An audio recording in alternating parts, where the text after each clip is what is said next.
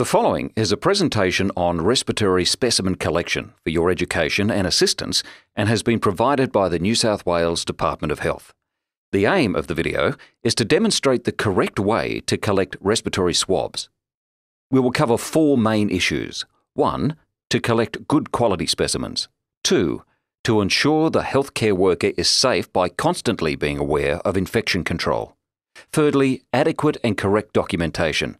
And finally, to ensure the patient is comfortable during the procedure. It is important to understand that the methods explained in the presentation do not just apply to influenza, but can be used in the collection of nose and throat swabs for other respiratory viruses. Before collecting any specimens, it's important to know something about the virus you are dealing with. For example, its virulence. That is, how much harm it can do. This can change from year to year.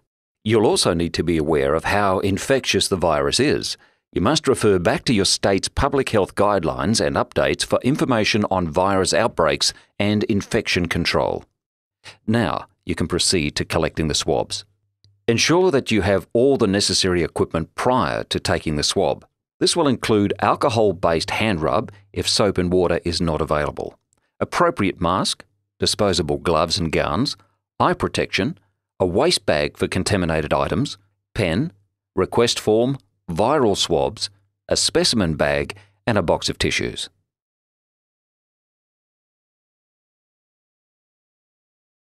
Always check that you are using the correct type of swab.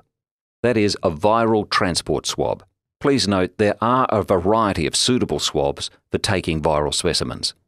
We are demonstrating the use of two of the most common types. The first one is a green-capped viral transport tube that looks like this. The next type is a universal transport media, UTM tube, which uses a flocked swab, and it looks like this. Now the patient has been identified as requiring swabs to be taken. If symptomatic, they should be wearing a mask and have access to alcohol-based hand rub. You need to explain to the patient that if they're going to cough or sneeze, to turn away and cover their nose with tissues and dispose of them correctly. It's also important to explain to them that touch is one of the major ways of transmitting a virus to other people.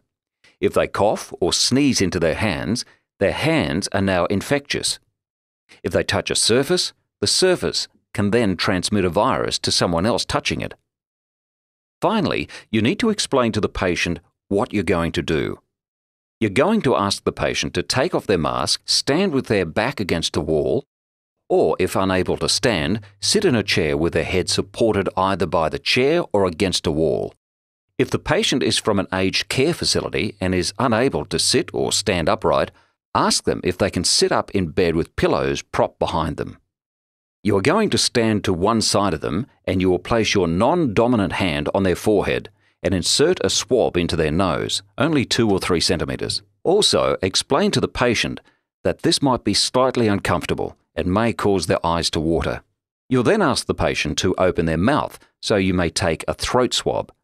This isn't too uncomfortable but may cause a gagging reflex. Once the swabs are taken, you'll then give the patient some tissues and ask them to wash their hands and put on a new mask.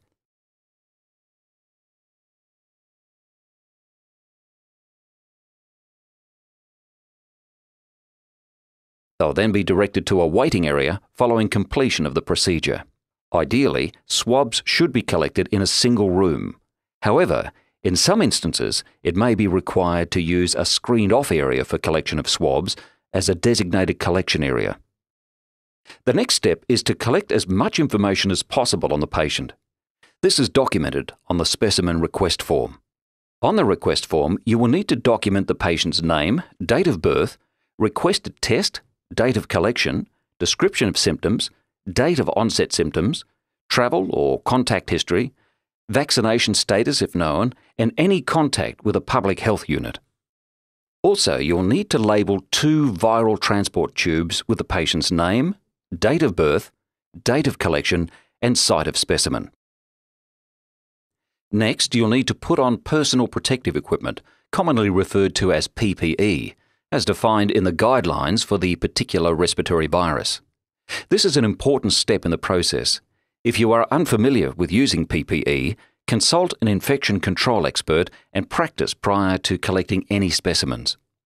Firstly, wash your hands as referred to in the New South Wales Department of Health hand hygiene policy. Then, you place the gown on like this. Place your hands through the sleeves, then secure the top of the gown behind you.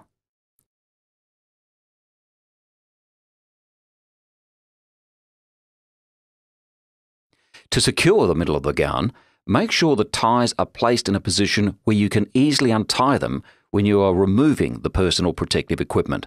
Next, select the appropriate mask according to the relevant guidelines. Place the mask on like this. Place an elastic loop over each ear, then open up the mask so it covers the chin and goes over the nose. Using both pointer fingers, mould the bridge over the nose. If you're using a face mask with ties, secure the mask by tying the strings at the back of the head and the nape of the neck. Next, select appropriate protective eyewear according to the relevant guidelines. Place the eye protective equipment on, ensuring a good fit. Finally, you put on your gloves. Ensure that the gloves are the correct size and are placed over the sleeves of the gown as demonstrated here.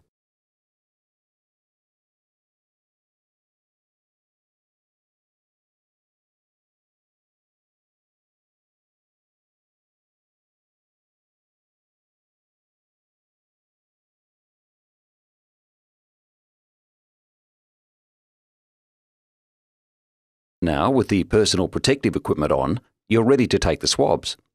Perform an identity check with the request form that you've just filled out. Ask the patient to remove their mask and dispose of it properly. Then ask the patient to rest their head against the wall or the back of a chair.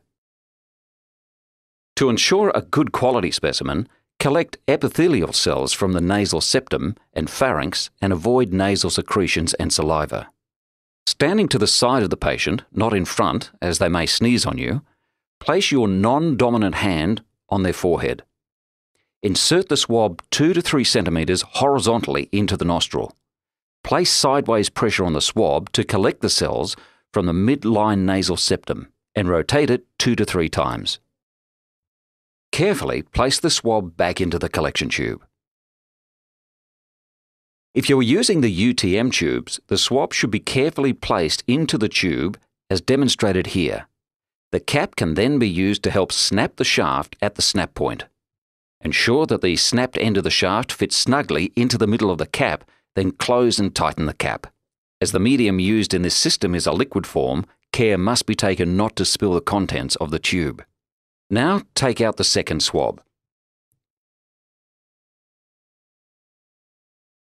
As before, place one hand on the forehead and ask the patient to open their mouth widely for collection of the throat swab, and insert the swab avoiding any saliva. The uvula hangs from the centre of the throat with the faucal pillars on either side.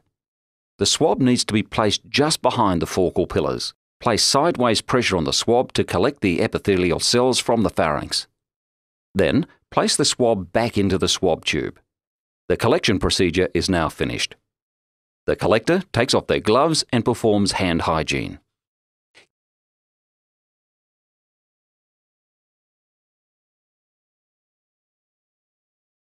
Give the patient a couple of tissues which they can then place in the bin after use. The patient is then asked to perform hand hygiene and you give them a new clean mask.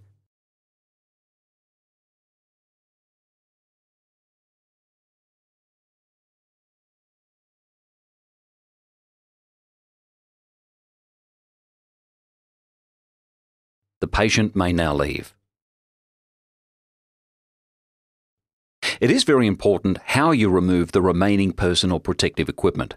You need to assume that these items are all contaminated. The sequence of method of removal is important.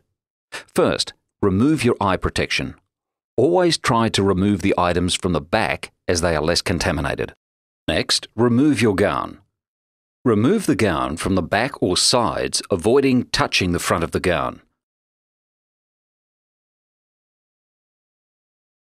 Fold the gown from the inside into a bundle. As before, avoid touching the outside of the gown.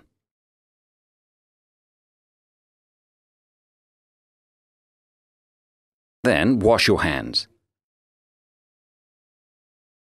Finally, remove the mask. With clean hands, remove the mask by pulling it away from the face. Ensure the top and outside of the mask in no way make any contact with your eyes or nostrils. Then, perform hand hygiene. Finally, arrange for transport of your specimen to the laboratory.